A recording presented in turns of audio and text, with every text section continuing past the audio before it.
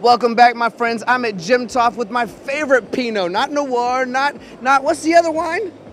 Grigio. We knew that. He just wasn't ready for the question. But this is my favorite Pinot. Today, we're talking automation. Now, I want to pan because there are so many people excited about this technology. And let's go a little bit closer. We're actually going to have to move some folks out of the way because automation is the thing that reduces the skills gap, the labor shortage, the thing we're always talking about, the details we're always fighting with. And in this world, a world of EDM, sinker EDM, wire EDM, automation, tell me how important that is to be able to adapt.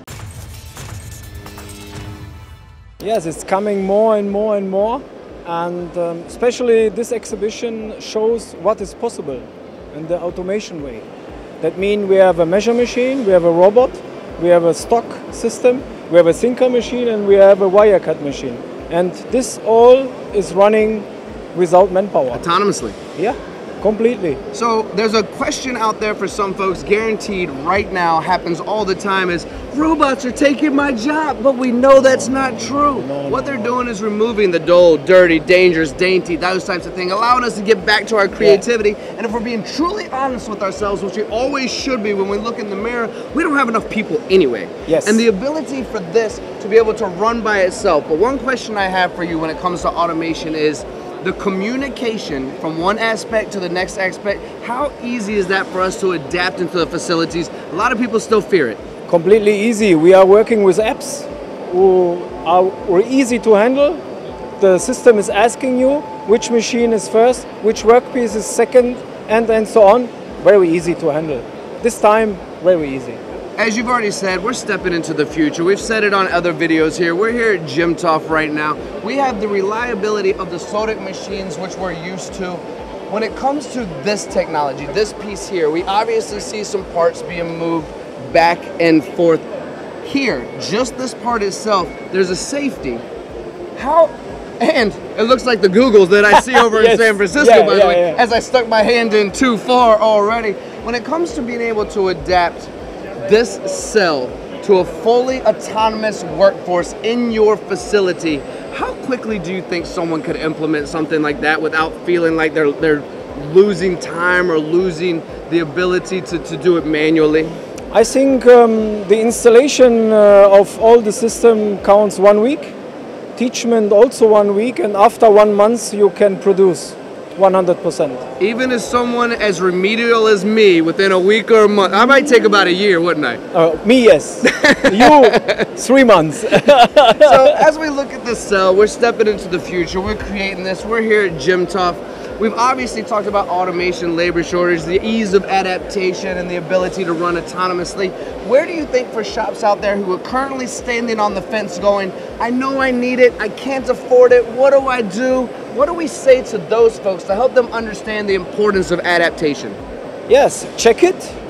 We make calculation for them and we show them what is possible in a production of 24 hours and also the accuracy, and never stop. Stop, no stop. These things continue and you have a very big accuracy. Then it's repeatable. You cannot do it with manpower. Only this kind of machining can do it. I'm going to ask you a question now that I know the answer to. You might or you might not chuckle. I'm not sure. The audience out there knows Sodick to be a leader. I mean, truly a leader in precision. Talking with some of your colleagues, 10 micron is a mile in the world of Sodick, right? But there's some folks out there that say it's expensive. So my question to you goes, have you ever sold a Sodick machine saying, I'm going to be the lowest price out there? I'm willing to bet you haven't, have you?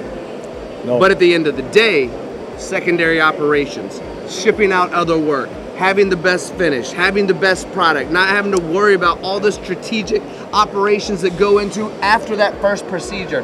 That's where you guys are truly making money for people, isn't it? Yes, and this is important. You have 1, 2, 3, 4 operation in one time, and you don't need to check it because everything is automatic and fantastic.